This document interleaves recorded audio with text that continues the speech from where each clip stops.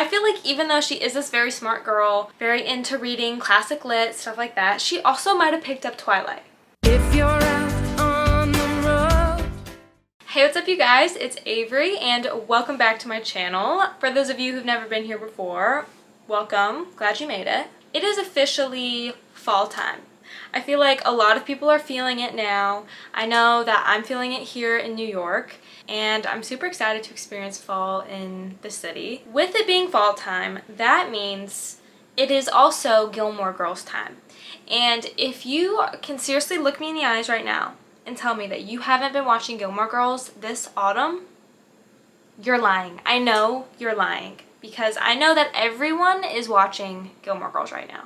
At least a lot of people I know are watching the show. I know it's a lot of people's favorite like comfort autumn show because it's fire. I actually just finished watching the show a few days ago because I had started watching it like back in September, and so I've pretty much watched the whole thing in the last 2 months. But I thought it would be fun to do a book video today inspired by Gilmore Girls, so I decided I'm going to be doing a challenge to see how many books have I read that Rory Gilmore has also read in the show. So anyone who's not a Gilmore Girls fan, first of all, why are you watching this video? Second of all, if you aren't, that's fine. Start watching it. But Rory's a huge bookworm, and so she reads quite a lot on screen and she talks about a lot of books. So I found this list. It's on listchallenges.com, and it is 339 books that Rory has been seen reading on screen, which is a lot, I'm aware. So I'm going to go through this and I am going to talk a little bit about some of the books that I read and some of the books that I haven't but I want to, and just kind of give you my thoughts on some of these books. And at the end we'll be able to see how Rory Gilmore I am. That doesn't make sense, but you know what I mean.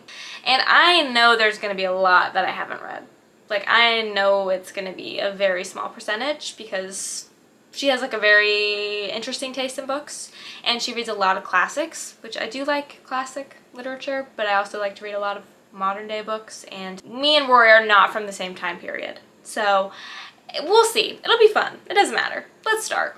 So this is the Rory Gilmore reading challenge. Okay, so first off we are starting with 1984 by George Orwell. I have talked about this book on my channel maybe once or twice. I have only read a few chapters of this and then I was just not a fan, so I stopped reading it. Sorry. I know that that's kind of unpopular opinion because a lot of people really like that book, but I just couldn't get into it. Maybe one day I'll try it again, but it's not on the top of my list of things I want to give another shot. Next up, Adventures of Huckleberry Finn. Had to read this in high school, and like many books I had to read in high school, I have no positive feelings towards it, so I don't have much to say about this. I don't remember a lot of it. Anna Karenina, I don't know, I would like to read some Russian classic literature, but I'm also deathly afraid of large books. If you know me, if you've been watching my channel, you know that if a book is over like 350 pages, I'm like, oh, don't want to see it. Don't want it. Anne Frank, The Diary of a Young Girl. I've been wanting to reread this because, oh my gosh, I'm not even clicking on these. I just realized. Okay, wait. I have read Huckleberry Finn, and then I have read The Diary of Anne Frank.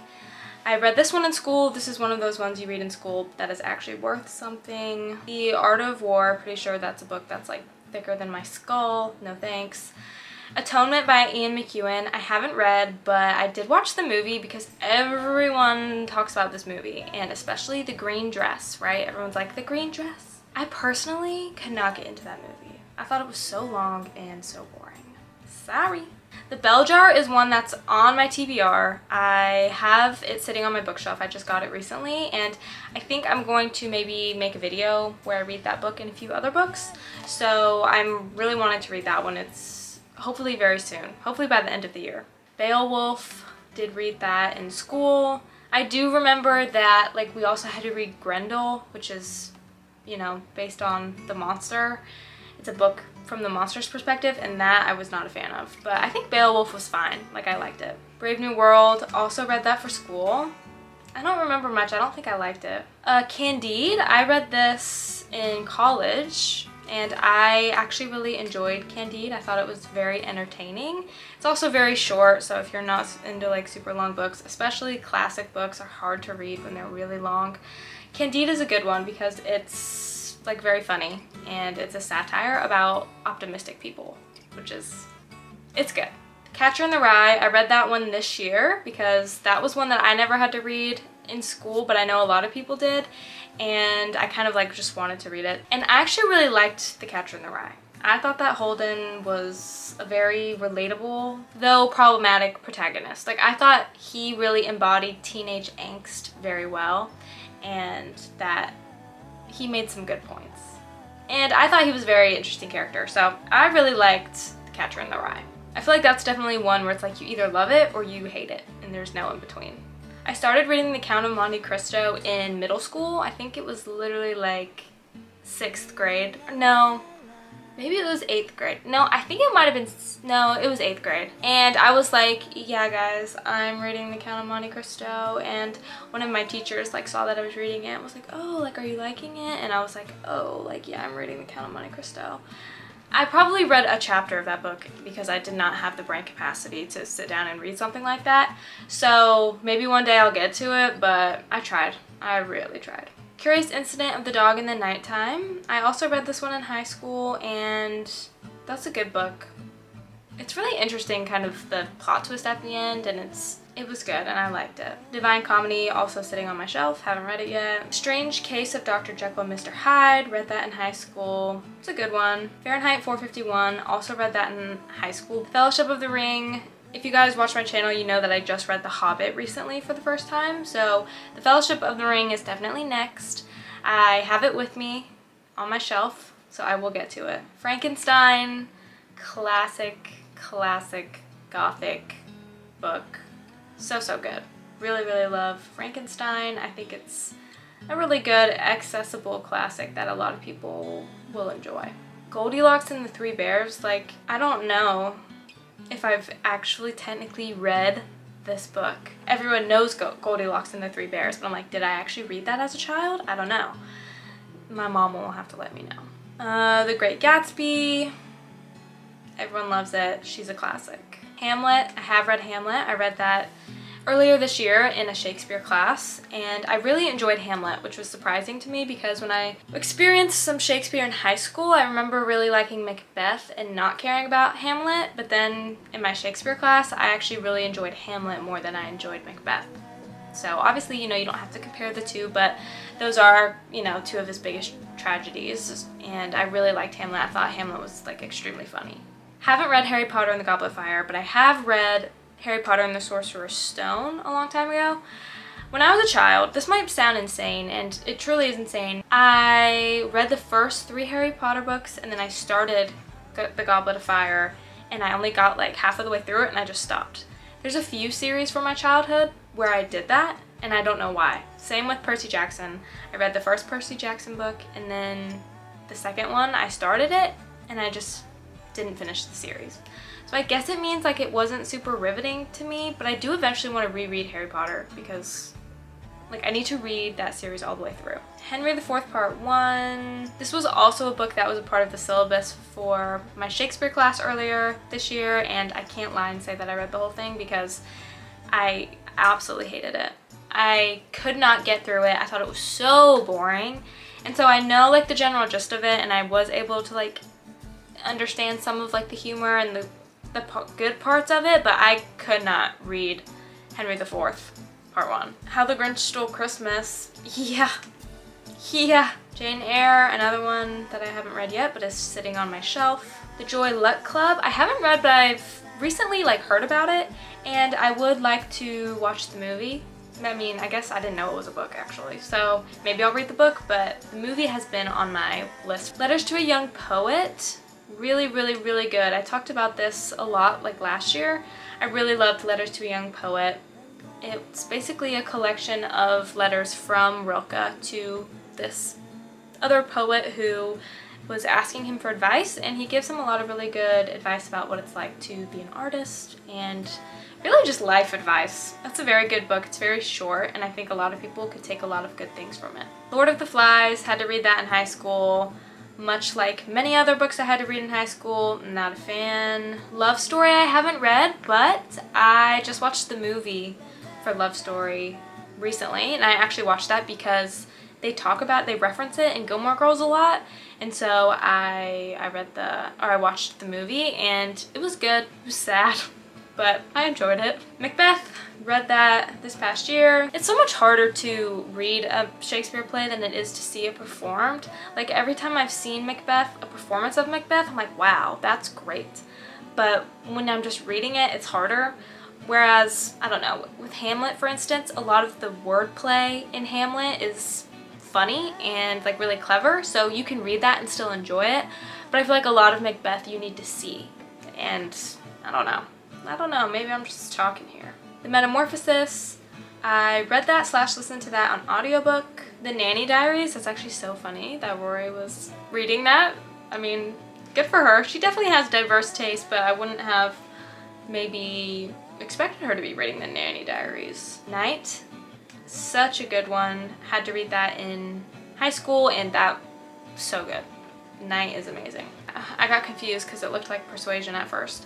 Northanger Abbey, read that when I was studying at Oxford last year. Amazing, very, very good. Jane Austen is perfect. Othello, I read for my Shakespeare class. Pride and Prejudice, amazing. I would die for Elizabeth Bennet and Darcy. The Red Tent is also sitting on my shelf. Haven't read that yet. Romeo and Juliet. I mean, I read that in my freshman year of high school, and so I obviously thought that that was like super romantic, and I was like, Now as an adult, it's like, that story's embarrassing. We really are gonna put A Rough Guide to Europe on this list. Rory did not read that cover to cover. Well, actually, maybe she would. Daisy Miller, I read that a few months ago, and I really enjoyed Daisy Miller. I have another book by Henry James sitting on my shelf called Washington Square, which I want to read by him because I really enjoyed his writing style. Plus, being in New York now, would love to read something set here. Sense and Sensibility by Jane Austen, amazing. The Shadow of the Wind I started because I'd heard such great things about it, and I really liked it at the beginning, but it got very repetitive the first few chapters, and I was kind of sick of reading about this kid who's obsessing about the blind girl, and so I kind of stopped reading it.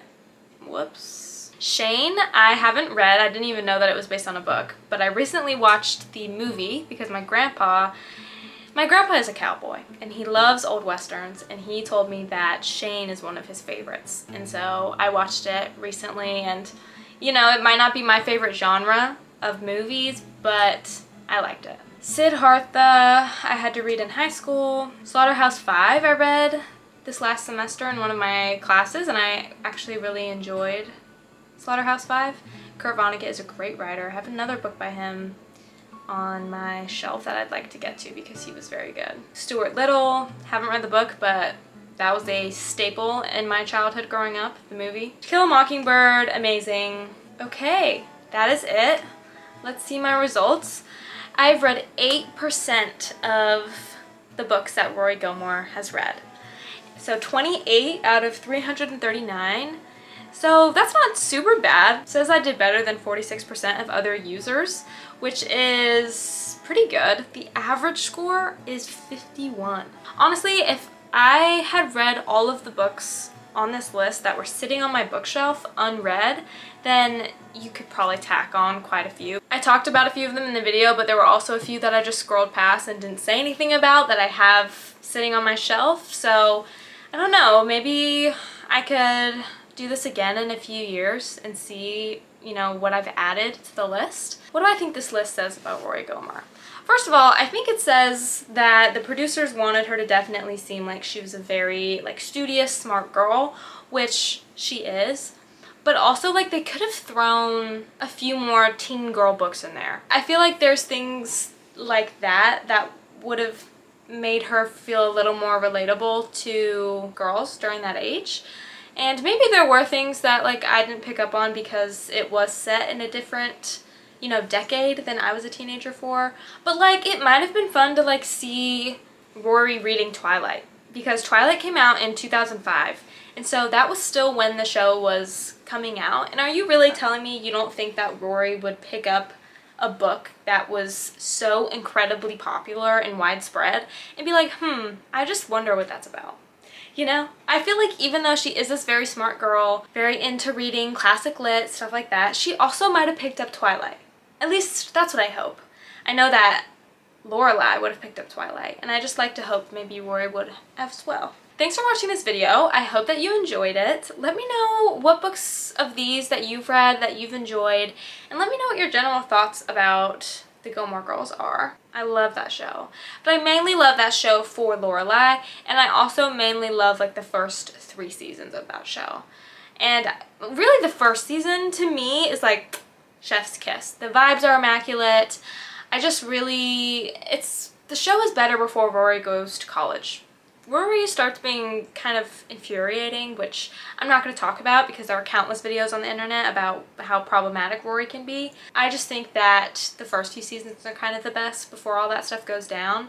But I will say that like Logan is my favorite boyfriend that she has throughout the show, so it's kind of like, well, you have to get to the last half of the show before you can really appreciate Logan. I love it. I love Gilmore Girls. It just makes me happy. Thanks for watching this video. I hope that you enjoyed. If you did, make sure to give it a thumbs up and subscribe if you want to see more videos from me in the future. Thanks again for watching, and I will see you in my next video.